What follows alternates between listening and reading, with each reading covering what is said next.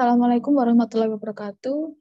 In here, we are from Group 7. We'll present our topic about corn earworm in corn plant. Before we start our discussion today, let me introduce my group. First is Ananda fitrianto Susilo, number 113, and then Hanifah Salsabila, number 114, Aditama Setya, number 124, and Lutfi Nanda Resta, number 132. In here, we will discuss about classification, life cycle, and habitat and food source about corn earworm, and then symptom and damage that caused by corn earworm, and monitoring technique.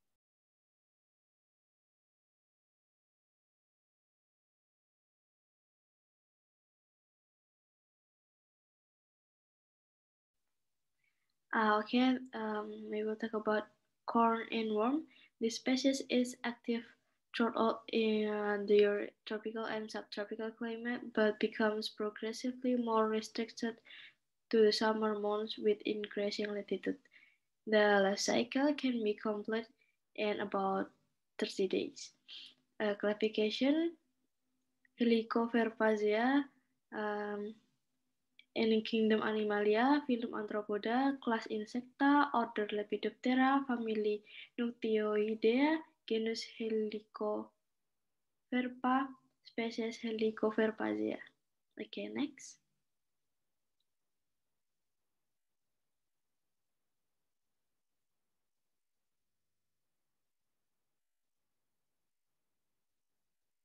About life cycle. Cornworm eggs are pinhead size and have characteristic radius. They are laid singly by female moths and turn from the white to dark brown before hatching in 3 to 10 days.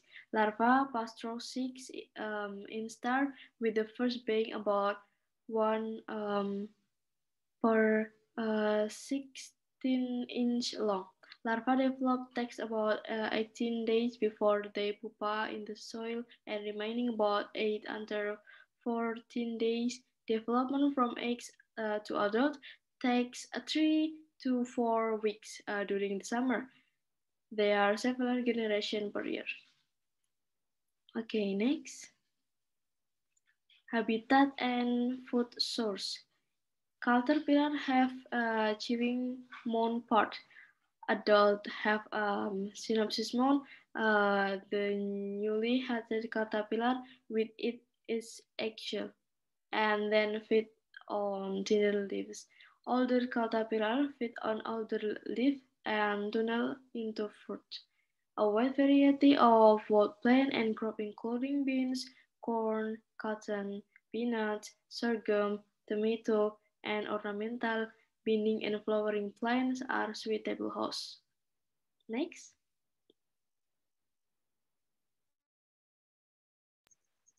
Okay, now we will explain about the symptom. Corn earworm larvae attack fruiting structure, resulting in damage from feeding and through facilitation of disease and other insect pests. In corn, Helicoverpacea leaf cereal or bore holes in the apical leaf and eat the top few centimeters of the chops when they develop. High incidence of disease introduced into damaged tissue can result in increase in chop damage. On larger plants, eggs can be found stuck to the silk. Symptoms on affect plant parts are varied. The first, fruit, pods, or seeds can be affected by both internal and external feeding. Second, growing points are damaged by internal feeding, boring, and external feeding. The third, inflorescence damage caused by both internal and external feeding. And the last, leaf damage caused by external feeding.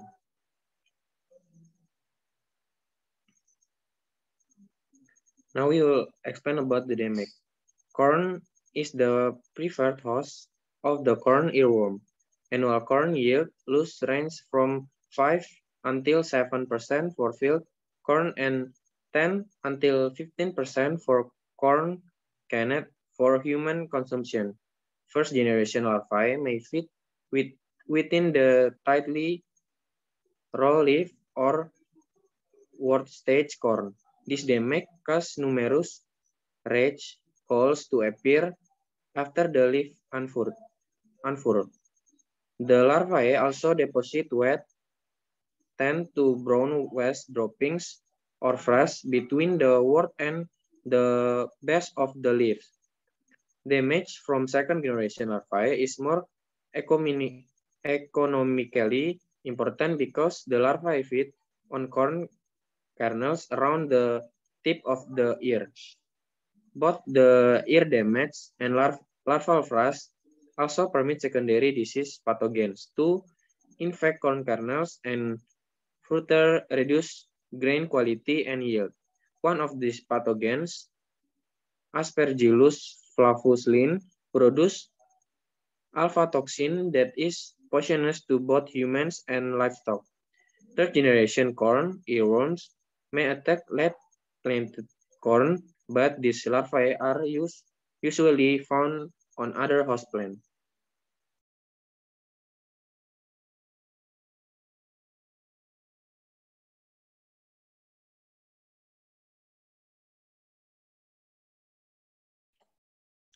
Monitoring corn earworm. Eggs and larvae often are not sampled on corn because eggs are very difficult to detect, and larvae burrow down into the silk out of the reach of insecticide soon after hatching. Moths, moths can be monitored with black light and pheromone traps, but both sexes are captured in light traps, whereas only males that attract to the sex pheromone. Both trap types give an estimate of when moths invade or emerge and relative densities, but pheromone traps are easier to use because they are selective.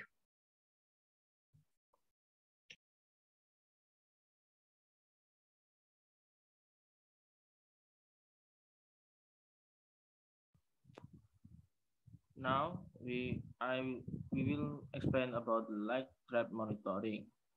Light trap is one of very effective tools for monitoring and management of the insect pests as it mass traps both the sex of insect pests and also substantially reduce the carryover pest population.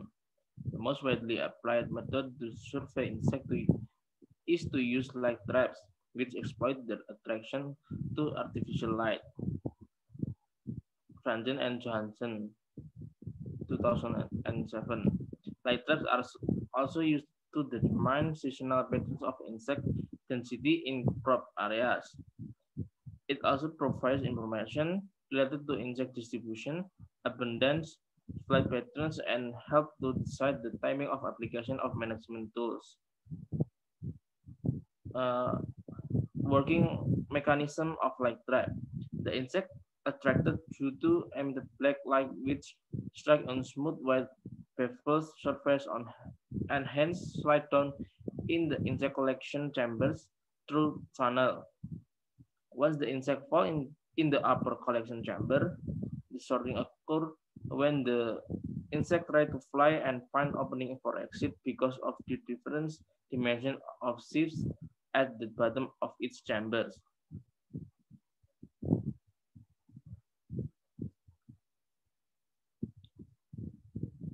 The safe dimension of collecting chambers was chosen accordingly to categorize large, medium, and small size insects. This kind of sorting avoids damaging of wings, legs, or antennae of insects, which help identification of specimens. The collected specimens were killed using few drops of poison, ethyl acetate or carbon tetrachloride, in cotton, which was kept inside its airtight collection chamber for a few minutes. Collecting data. The measurements were conducted once in a week from dusk to dawn in the fixed days. The traditional and black light trap were operated into different days to minimize the light effects of each other. The collected insects were identified up to a family level along their taxonomic hierarchy and biological status to evaluate the performance of blood traps.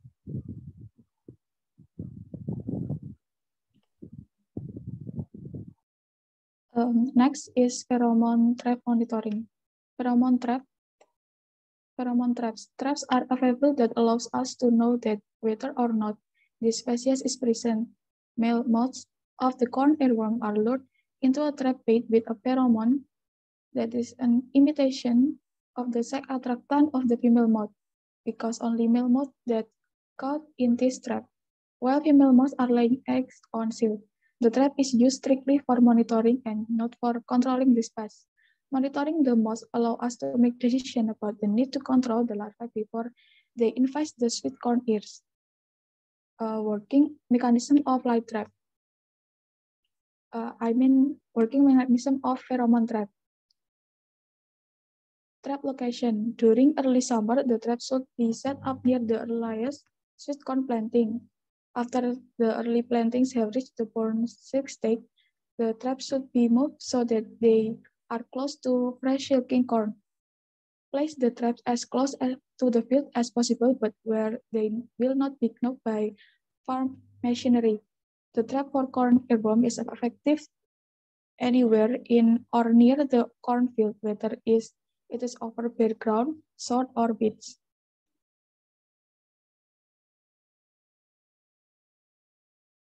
Trap style. Corn earworm moths do not respond when the pheromone is placed in a larger, more open concept trap. Several versions of this trap are available.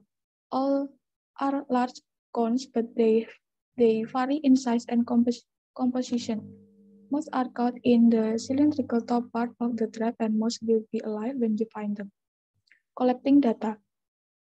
Traps should be checked at least every 5 days until the moths begin to be caught, and every 2 days after that. It is easier to prevent moths from escaping if the trap is checked in early morning when air temperature is relatively cool. Moths are caught in the cylindrical top part of the trap, and moths will be alive when you find them. You need to kill the moths before emptying the trap and counting them. For a small number of moths, like 10 per trap, it's easy to crush the moths by hand by pinching the thorax. For a larger number of moths, that 10 per trap, an easy way to kill them is to use a freezer for about 50 minutes. So this is the end of our presentation today. Thank you for watching, and if you have any question, you can ask in forum SPADA. Thank you. Assalamualaikum warahmatullahi wabarakatuh.